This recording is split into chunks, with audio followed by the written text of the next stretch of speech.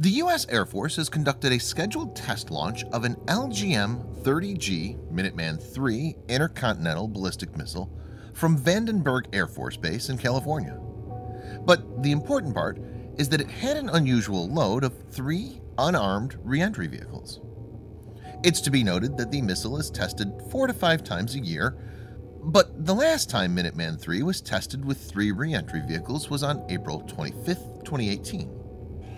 Viewers may note that all operationally deployed Minuteman IIIs are presently armed with only 1 warhead in a single reentry vehicle as part of the United States obligations on the New Strategic Arms Reduction Treaty, or New START. Air Force and Navy personnel on board an E-6B Mercury airborne command post aircraft initiated the missile launch. E-6B is an important component of the deterrent capability since it provides a backup option for launching the missiles remotely if other command and control nodes get taken out by a preemptive strike. Air Force Colonel Omar Colbert, head of the 576th Flight Test Squadron at Vandenberg, said in a statement, "The flight test program demonstrates one part of the operational capability of the Icbm weapon system. This visible message of national security serves to assure our allies and dissuade potential aggressors." In this video, Defense Updates analyzes why American Minuteman III testing with 3 reentry vehicles is a direct message to Russia and China. Let's get started. This video is sponsored by War Thunder, the most comprehensive military vehicle online game for PC, PlayStation 4, and Xbox One, in which you can go to battle on more than 1,200 playable aircraft, tanks, helicopters, and ships from the 1930s to the 1990s. The game has an amazing attention to detail and focuses on a realistic combat experience, which is why knowing your vehicles and skill really makes a difference. It's easy to get into, and all you need to play is nothing more but your mouse and keyboard or controller. Immerse yourself in cross-platform combat with more than 20 million other military vehicle enthusiasts from all over the world. Download and play War Thunder for free using the link in the description below, and also get a free bonus tank, aircraft, or ship, and 3 days of premium account.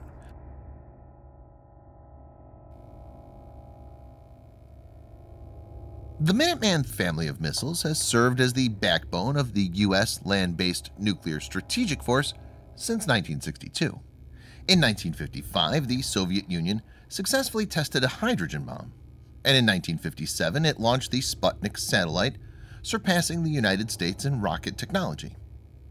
Fearing that the Soviet Union had the ability to attack the United States with intercontinental ballistic missiles, ICBM, the United States made the development of a reliable, rapid-response ballistic missile the highest priority.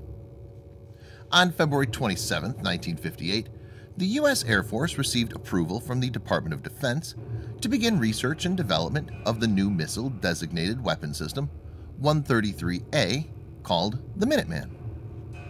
On October 9, 1958, the Air Force announced its selection of Boeing as assembly and test contractor for the Minuteman missile.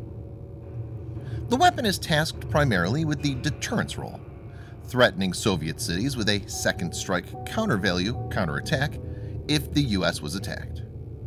However, with the development of the U.S. Navy's Polaris, which addressed the same role, the Air Force began to modify Minuteman into a weapon with much greater accuracy, with the specific intent of allowing it to attack hardened military targets, including Soviet missile silos. The Minuteman III began development in 1964 and entered service in 1970. Its command and control lie with the Air Force Global Strike Command.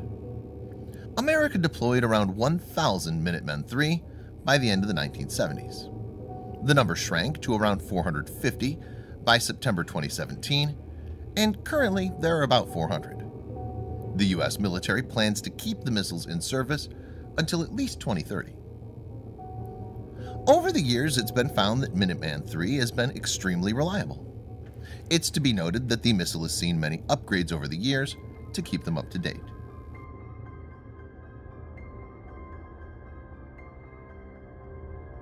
Minuteman's series of missile gained range with incremental versions, with Minuteman III acknowledged to have an operational range of 8,100 miles, or 13,000 kilometers, though the exact range is classified.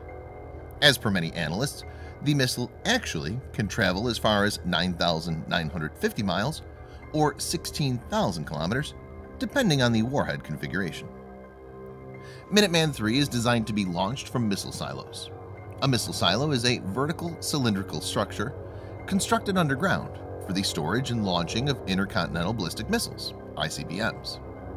These structures typically have the missile some distance below ground, protected by a large blast door on top.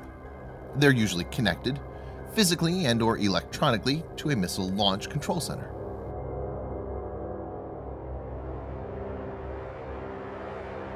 Minuteman III missiles are regularly tested with launches from Vandenberg Air Force Base in order to validate the effectiveness, readiness, and accuracy of the weapon system, as well as to support the weapon's primary purpose, nuclear deterrence.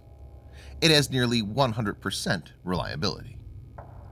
The original inertial navigation system provided it with an accuracy of about 200 meters circular error probable (CEP), but an upgraded inertial guidance system gives it 120 meters CEP. This basically means that the missile can be targeted with near pinpoint accuracy even at long distance. Minuteman III has 3-stage solid fuel rocket engines. The first stage is the Thiokol Tu-122, the second stage is the Aerojet General SR-19AJ-1, and the third stage is the Aerojet Thiokol SR-73AJ-TC-1. The solid fuel missile can stand ready for extended periods of time with little maintenance. Hence, these can be launched on command without needing preparation. The President of the United States can authorize a nuclear attack from fixed command centers, such as the White House's Situation Room, or also through the nuclear football.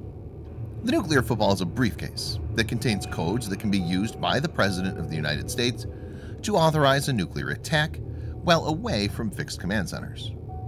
The President is always accompanied by a military aide carrying the football, so the missiles can be launched at any time and under any circumstances.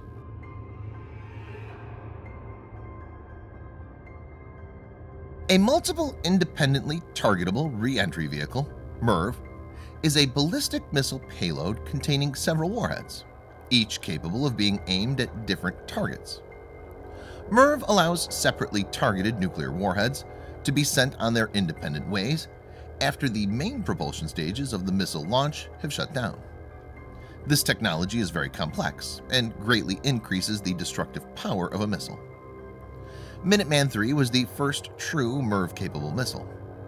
It can carry a maximum of 3 warheads, and these can be independently targeted against 3 different locations.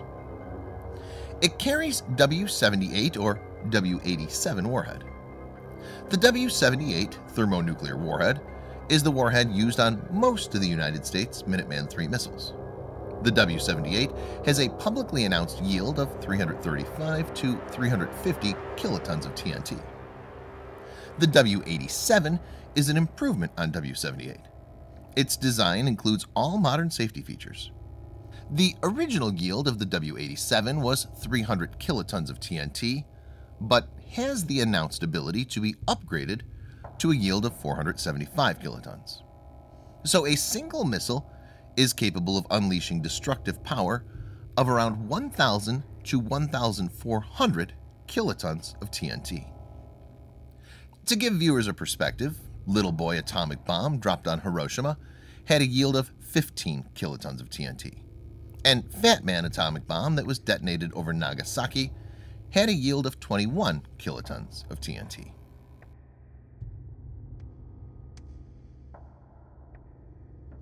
This test comes at a time when U.S. President Trump's administration is in negotiations with Russia regarding extending New START with amended terms. The treaty is set to expire next year unless both parties agree to extend it out to 2026. And after that, an entirely new deal will have to be worked out. The U.S. government also wants China to join the strategic arms control regime, but China has shown no interest. If New START treaty collapses without a new treaty set in place, The United States would have a free hand to arm all of its Minuteman III missiles with 3 reentry vehicles. Hence, the total number of deployed warheads can quickly rise from 400 to 1,200.